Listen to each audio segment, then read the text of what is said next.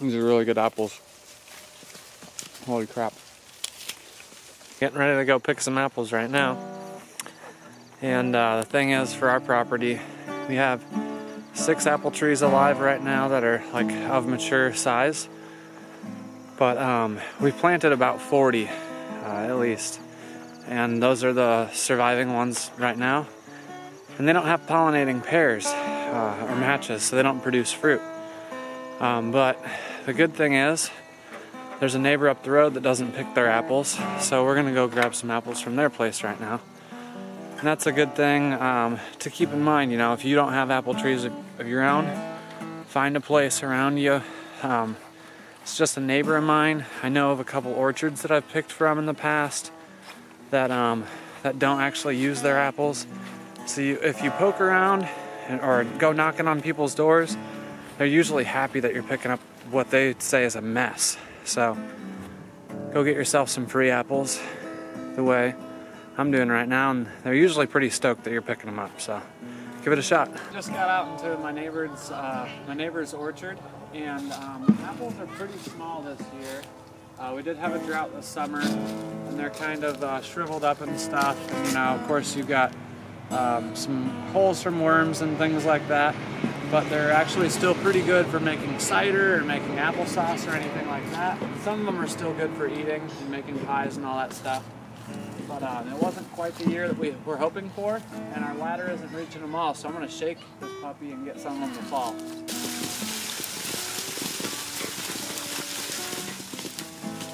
Yeah! That's not quite the pickings we were hoping for. We're going to try and get enough to press, but don't quite know yet, so we'll round them up and find out.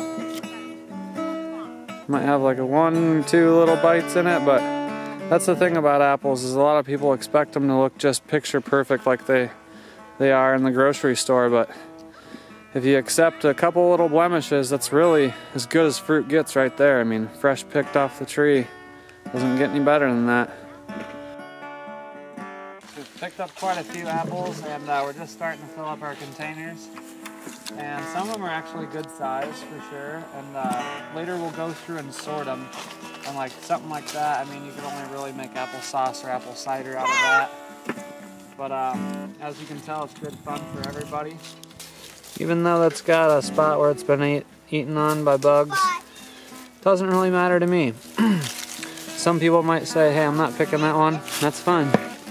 The bugs are just gonna eat it. But like I say, you know, you can find things on the ground that are still good. Your mind might have told you otherwise, but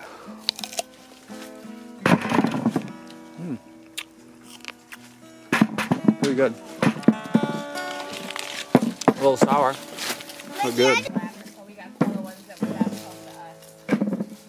That one had a rotten center. That's okay. That's our best right here. Sometimes you gotta get yourself all the way up in the tree to get a good shaking on it. And this is one of those times. Here's an apple tree of our neighbors. This is the first time that we've picked here. They're generous enough to allow us to pick. And they actually use the apples here. They're in a nice like front yard situation.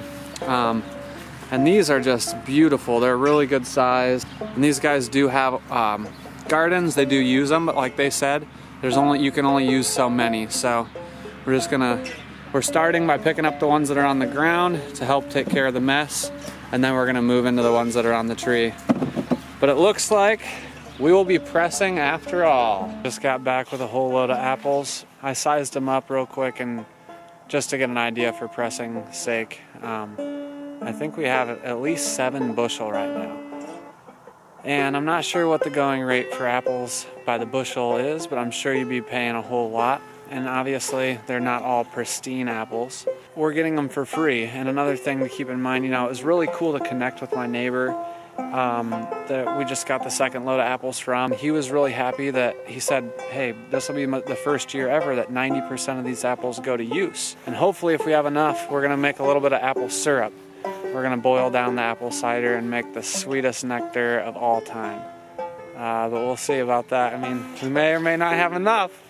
We're gonna drink as much as we can fresh, and I know my buddy who has the press wants to ferment some, and everybody who's helped, we're gonna give a little bit of cider to. When you press apples, you can expect about like 3 gallons per bushel, but you want to use, you know, fresh apples off the tree is what they suggest.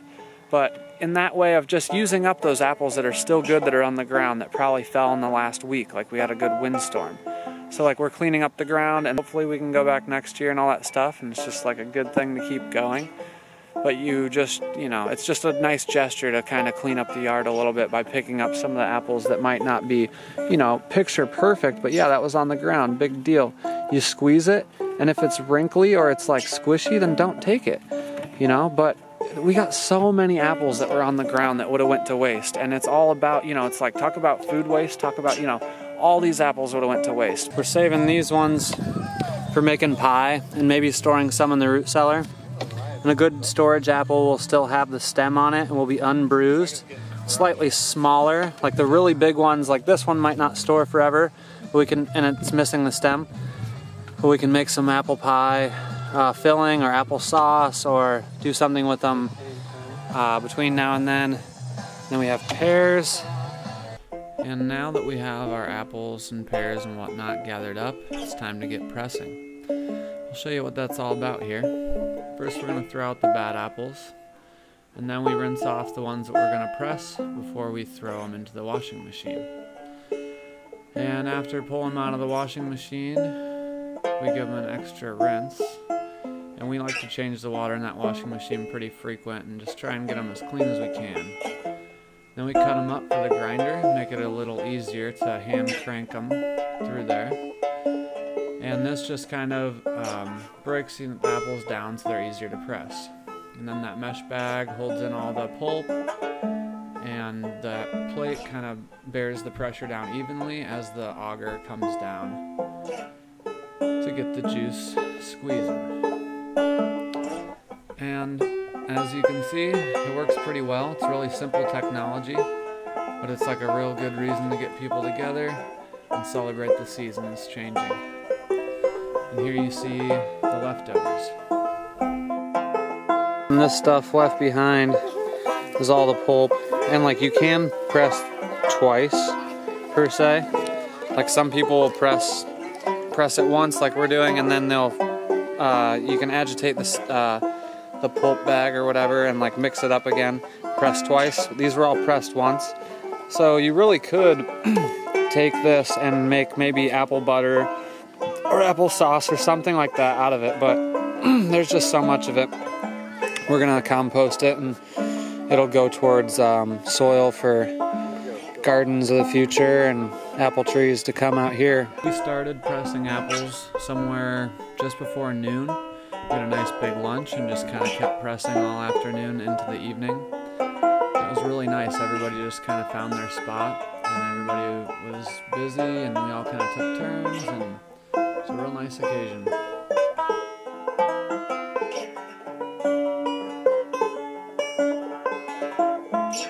So the key to getting a good blend of cider is to just use a lot of different kinds of apples. Depending on how you like it, you know, you might use more green. You know, you just basically use whatever you have. A lot of people ask questions on, you know, like what percentage or like what different kinds. Just use what you got. And if you use all one kind of apple though, it'll come out more kind of like the apple juice is what we've found from experience and from, you know, reading up on it. But you don't get froth like this from just one kind of apple. You gotta have multiple varieties to get froth like that. You can't just get that anywhere. It's the boiling of the cider into apple syrup. And this stuff's just starting to get warm. But we made our own little rocket stoves, simple little cooking rocket stoves. And we got 2 of them going. This will hold about 14 gallons full, but you're like dangerously close to spilling at that point. Basically the ratio is like 7 to 10 gallons of cider makes 1 gallon of syrup. Where if you're boiling down maple sap, it's like anywhere from 30 to 1 to 60 to 1. So you might have to boil 30 or 60 gallons of maple sap to get syrup. It's a wonder to me why there isn't apple syrup out there. no one's ever heard of it, but we're making some, and it's just a good way to concentrate the apples. Beautiful pears, blushing. We're gonna see if we can get some juice out of them.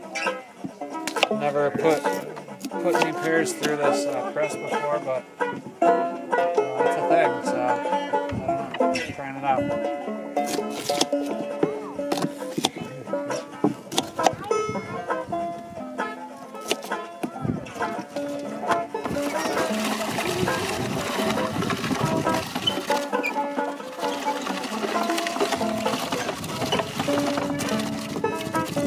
Yeah, we haven't even laid the press down on it. So I'd say it's crushing them pretty good.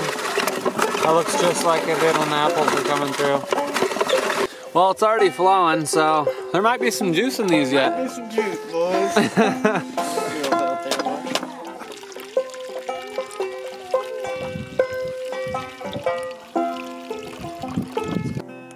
So it's the end of the day here. And we've pressed, I think we estimated around about 30 gallons of cider altogether. And the pears did really well. They actually yielded more juice than the apples did. And they shredded really easily in the crusher, and it went really well. Everybody who came out was really stoked. And it was kind of a last-second notice type of thing. Last night I knew we were ready and the weather was going to be good. And we're late in October here, and like yesterday it was a high of like 48, and it was rainy and crappy all day. And then it got sunny and was just beautiful today. I don't know how warm it got, but it was t-shirt weather. We basically sent everyone home with some apple cider who helped, and my buddy Harry, who brought out the press, got to take home a good batch, because without the press he can't make it happen. So you know, it was just one of those things where we didn't buy the apples. It was all just a shared, you know, we went out and picked apples that were free and just kind of made something happen, and it was a bunch of fun and totally worth doing. So I think everyone who was involved is going to want to do it next year, as long as nature cooperates and provides some more apples. We'll be back on them. But yeah, for now, we got some more apple cider to boil down into syrup. This is a 7-gallon wide-mouth carboy, and we've used these in the past for fermenting and stuff like that. They're real handy, but it gets heavy. It's a 7-gallon. In this pot here, I think it's 4 gallons. It might be 5, but I'm gonna try and pour enough. I'm blending the pear and the apple now. If me and my dad just tried to press this cider alone, we wouldn't have ended up with this much, you know, just to pick it and do the whole thing. It would have taken us way more time. So it's just a win-win for everybody. And plus, we don't even have a press, so talk about game over if you don't just collaborate. So you can go out there, start poking around, find places that have apples that aren't picking them all, or aren't picking them at all, and, you know, just see what you can drum up and poke around, see if somebody has a press. Otherwise, you can make applesauce, apple pie filling, apple butter, you name it. So, and desserts or whatever. But we like to make apple syrup around here because it's easy and it's delicious.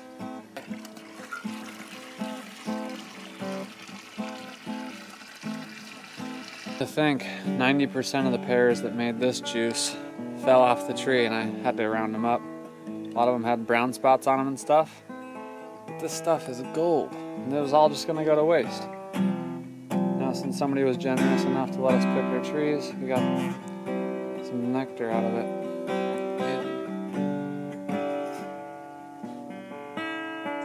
I know what some of you might be thinking. Wait a minute. Was raw juice that they were drinking? I saw chunks of rotten stuff in there. And guess what? You know, it's all good. Here's the thing. You can pasteurize it if you want to. If that's a concern for you, then you just heat it up. And then hot cider is great too. And all the cider you get at the store is heated up. And you know, they're probably got a pretty good quality control. But when it comes down to it, you know, a little dirt don't hurt. You know, if you're concerned, you can always pasteurize it, but I just love it fresh and raw, because then it's like alive and like the aminos and everything, and like, you know, call it what you will, it's still safe per se. Like to have a little bit of bugs, a little bit of, you know, whatnot in there. There's bugs in flour, there's bugs in everything, but you know, as long as you heat it up, it's considered safe. Could get sick from eating it raw maybe, but no, I'm not concerned about it. But you know, to each their own. So we finished a batch of apple syrup on the wood stove inside. We finished up last night, and some of it kind of got hotter or dried up faster than the rest, or maybe it was on the walls and kind of got a little bit caramelized. It's real tasty still. It's got kind of a molasses look or feel to it because it's so thick, but it's got a real nice color, as you can see. Well, it's hard to put into words the feelings that kind of take over when the cider starts to flow. It was just a magical day. Like, the weather was amazing. There were kids here, like 2 families had kids with them, and just such a blessing to get days like this and to share them with friends and family and stuff like that. Because to think, I went to pick apples a week ago, or a little over a week ago. We were supposed to press last weekend, and the orchard I went to, there were no apples on the tree. There were no apples under the trees. So I was just like, you know, maybe, you know, hopefully my neighbor has enough. Went to my neighbor's orchard, and only a few trees had apples on them still, and they weren't doing too great, and they were really small, like you saw, and I was wondering if we're gonna even get to press at all. So after all, we pressed, and it went really well. Maybe you can get one going in your area if you just start to poke around. This all just kind of came about from a strong desire to drink apple cider, basically. A farmer brought in a press to our school, and I was in kindergarten. And just getting that fresh apple cider, like he ground the apples up and pressed them right in front of us, and we all got to have a little paper cup, and I think I must have gotten mine refilled or something, but that made a strong impact on me. And it's like a memory that stuck with me, you know, like the taste, and, you know, just hardwired into my brain. That might have been kind of the origin of at least why I wanted to do all this, but once we started doing it a few years ago, it's been a hit ever since.